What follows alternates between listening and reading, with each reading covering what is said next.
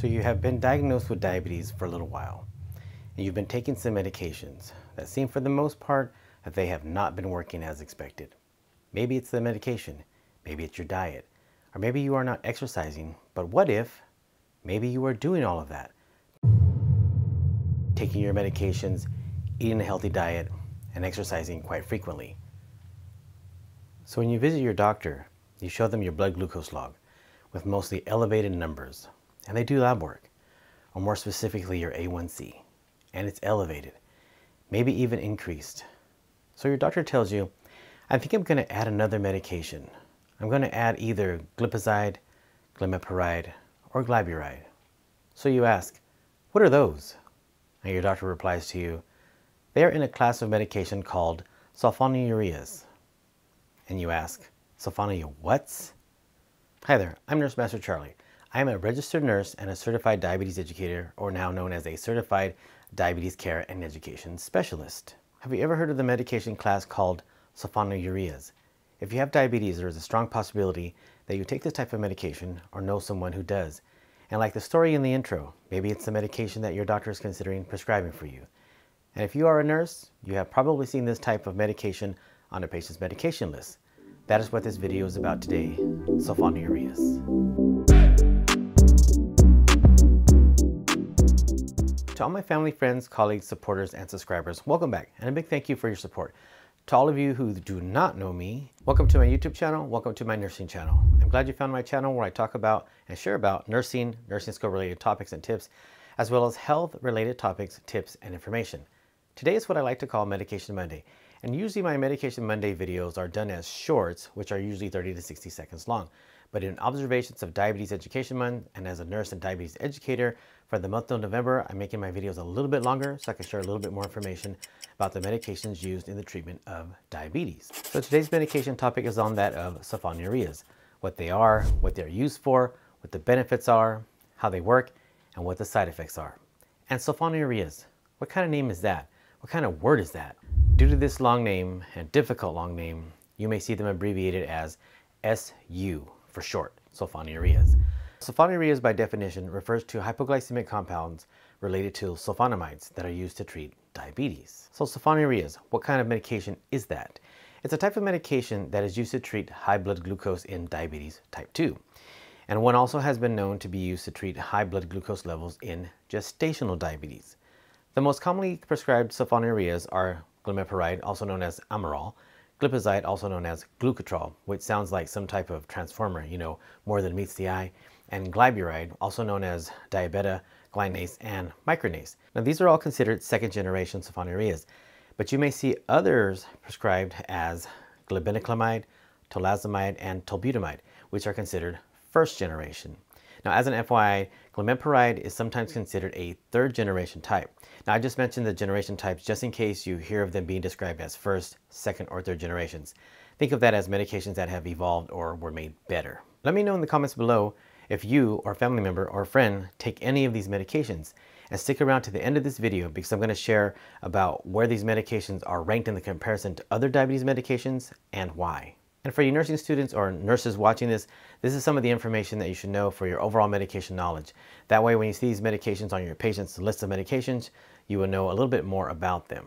So before we get too deep into this video is for educational purposes only. This is not an all-inclusive informative video about sulfonylureas, just some basic information. If you have specific questions or concern about this medication or any of your medications, please talk to your healthcare provider and or your pharmacist.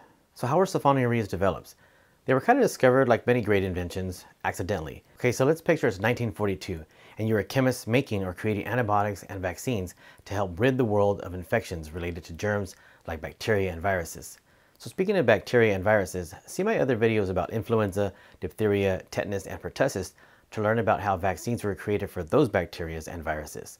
I'll leave links at the end of this video. So as a chemist, you learn that these sulfonylureas are not only effective in killing certain bacteria, but also in causing hypoglycemia or low blood sugar.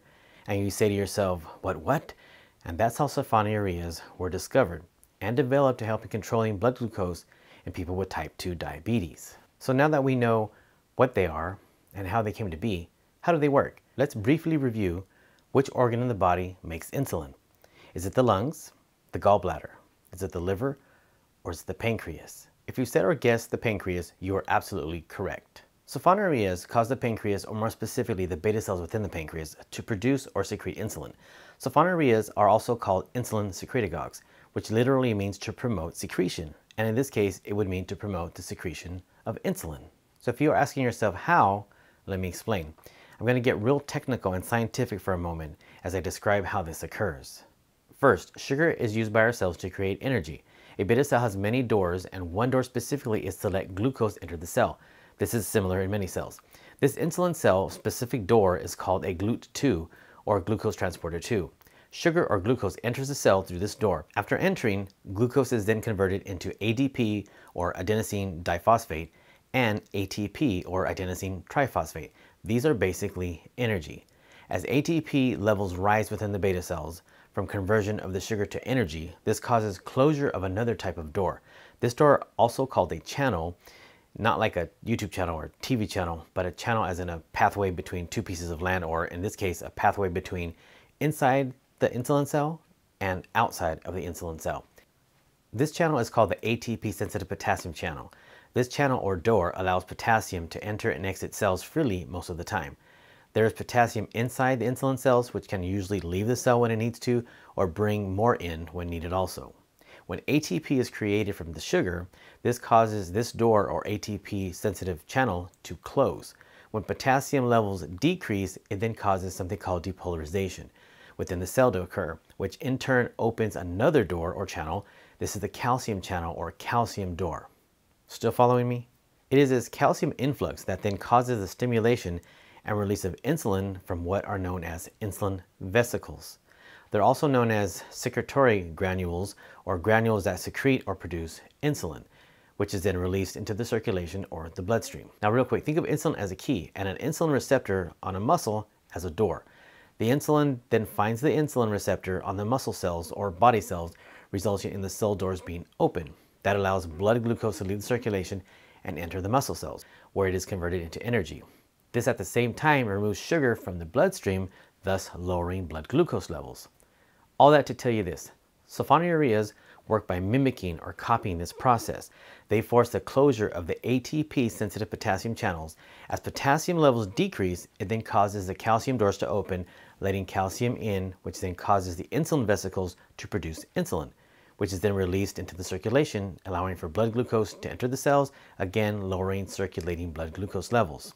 In addition to all that, one benefit of sulfonylureas for those who have type 2 diabetes is that it can lower a person's hemoglobin A1C, also known as an A1C, by approximately 2%. The overall goal of anti-diabetic medications is to help control blood glucose levels and lower the A1C. Now, 2% might not seem like a lot, but did you know that by lowering an A1C by only 1%, it can decrease a risk of having a heart attack by 14% and decrease the risk of having amputation by 43%. So heart attack prevention and amputation prevention, those are two good reasons to use these medications. If you are unfamiliar with what an A1C is or how it works, after you're done watching this video, please watch my video titled, "What is a hemoglobin A1C?" I'll put a link in the card here. Sulfonylureas can also increase the sensitivity of beta cells to glucose, which makes them work better by allowing more glucose to enter the beta cells, which in turn makes more insulin production. They can also reduce hepatic glucose production or sugar release from the liver, which is a contributing factor to elevated blood glucose levels. Another good thing is that these medications are relatively cheap and inexpensive. Okay, so if these medications are so great, and I just described all the pros, why isn't everybody taking them? And what are the side effects and what are the cons of these medications? These medications have quite a bit of side effects. One of the most common and most serious side effects is hypoglycemia, or low blood sugar. The signs and symptoms of hypoglycemia include headache, sweating, shaking, dizziness, blurry vision, fatigue, and also heart palpitations and some irritability. Because if you think about it, if sulfonylureas make the pancreas make more insulin, low blood sugar could result, especially if used in combination with other diabetes medications. Another unwanted side effect is weight gain, which is contradictory to the goal of diabetes in general, which is to help decrease weight, which helps lower insulin resistance, which is another component of diabetes. Sulfonylureas can also react with many other medications. Other side effects include hypersensitivity reactions such as urticaria, hives, itching, and upset stomach. Caution should be taken if given to those with sulfa or sulfonamide allergies. Sulfonylureas have been and continue to be used in gestational diabetes. Although considered safe, they are known to cause neonatal hypoglycemia as they can cross the placental barrier, leading to low blood sugar. As these babies utilize more sugar, it can lead to LGA or large gestational age babies, which can lead to birth trauma, injury, or C-sections for the mama. Normally, the pancreas produces insulin when we need it, generally when we eat or when blood glucose levels are elevated. But these medications force the pancreas to make insulin continually, which is one of the reasons for the high risk of hypoglycemia. These medications stimulate beta cells within the pancreas to make and secrete more insulin. But one issue is that it also makes the pancreas work harder over time. And over time, the pancreas can kind of like wear out. This in turn can make sulfonylureas to lose their effectiveness in making the pancreas produce insulin. Ideally, after lifestyle changes, then medication therapy would begin. As for the ranking of these sulfonylureas, in diabetes treatment, it begins with lifestyle changes, as in diet and exercise. The first line of defense medication-wise is metformin. And if you haven't watched my video on metformin, I'll leave a link in the card here. There are reasons that Glipizide, Glimepiride, and Glyburide are used, but according to the American Diabetes Association algorithm, which is a list or pathway of which medications should be used first, it kind of looks like this. And due to the risk of hypoglycemia and weight gain and all the other reasons I listed in the cons, sulfonylureas are listed as last in the treatment of diabetes type 2. Now, these medications have been around for a very long time, and they are used every day by many people with diabetes. They are very effective. They are also very inexpensive. It's just that they are not listed at the top for diabetes treatment. Here you see them on the algorithm listed last or ranked last, primarily due to the hypoglycemia or the risk of low blood sugar. One more reminder, remember, if you have specific questions or concerns about this medication or any of your medications, talk with your healthcare provider or your pharmacist. Okay, so if you found value in this video and learned a little something, please be sure to give this video a like as it helps out my channel.